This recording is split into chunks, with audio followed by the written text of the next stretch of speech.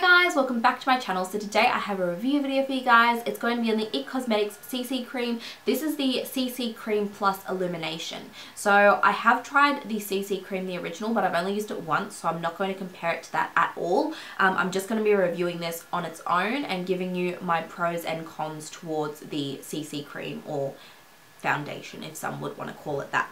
So the first thing that I like is that it does have SPF 50 and it is a physical sunscreen, not a chemical sunscreen. Physical sunscreens, I feel like for me personally, don't make me as oily as chemical sunscreens do. That's just personal preference. I'm guessing that everybody's different, but I love that it's got a physical sunscreen, not a chemical sunscreen in it. So I love that it's got SPF 50. That's really, really good, especially if you're going to be out and about. I think that a high SPF is really, really nice for a daily basis. I love the coverage of it. One layer, I'm good to go out the door, but I can build it if need be.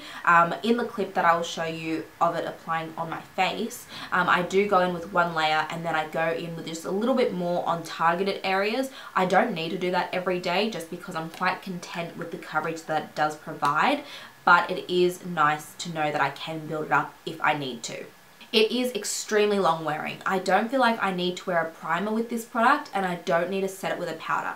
That doesn't mean that I can't. It just means that even if I do not set them with a powder or use a primer, I still get the longevity out of the product, which I love.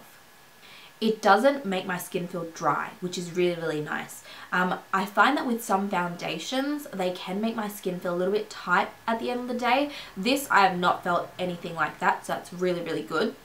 It looks so ridiculously natural looking on the skin, especially if you don't set it with a powder. Not saying that if you set it with a powder you're going to be a cake face, but if you don't set it with a powder, honestly, it just looks so gorgeous. It looks like you have moisturized skin. Like, that's all it looks like. It looks gorgeous.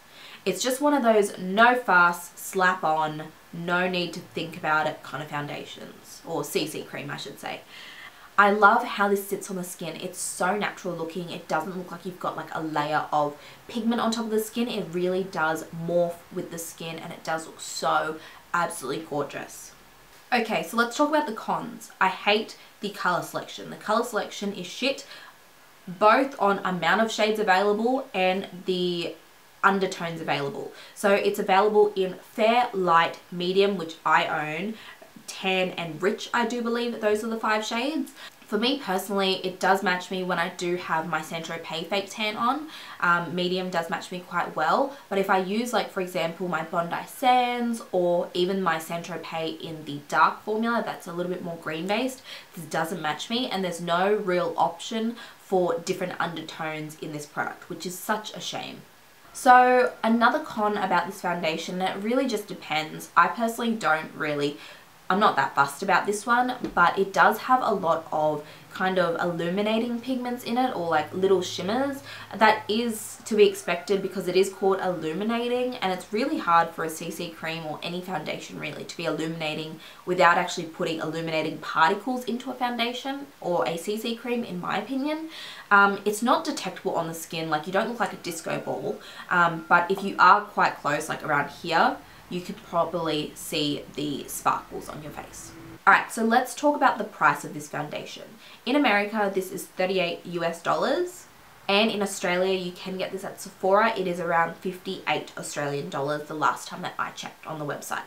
In this bottle, you do get 32 ml, which is quite a random amount. Normally, foundations will have 25 ml, 30 ml. It's really random to have 32 ml, but whatever. We're just going to roll with it.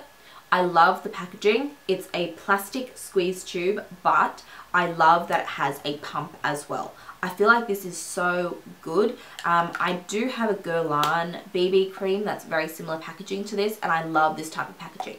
Like, if it's a squeeze tube, I love that it's a squeeze tube, so if you drop it, it's not going to break, but I love how it's still got a pump, so you can measure out how much you're using, as well as it's still being very, very hygienic, and you're not kind of like squeezing it out and then letting air back into it, you know what I mean? So I really love the packaging. It's just the bottle, squeezy, so it's really good, and then you've got the lid to obviously lock the cap so you don't just get foundation everywhere.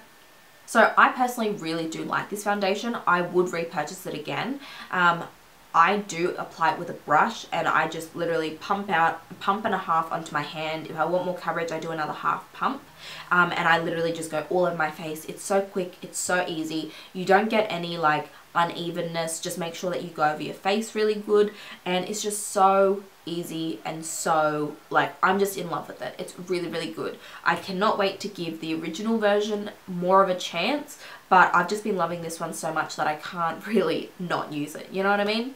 That's all I really have to say about this CC cream. I really, really do like it. If you can get your right shade, or if you can get a sample of it, definitely give it a go.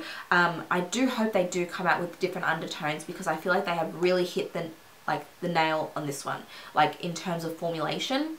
I like how I don't get shiny throughout the day. It doesn't emphasize my pores. It just looks so, so, so gorgeous. So yeah, that's all I really have to say. I hope you guys enjoyed and you benefited from this video in some way. And yeah, I will see you next time. Bye.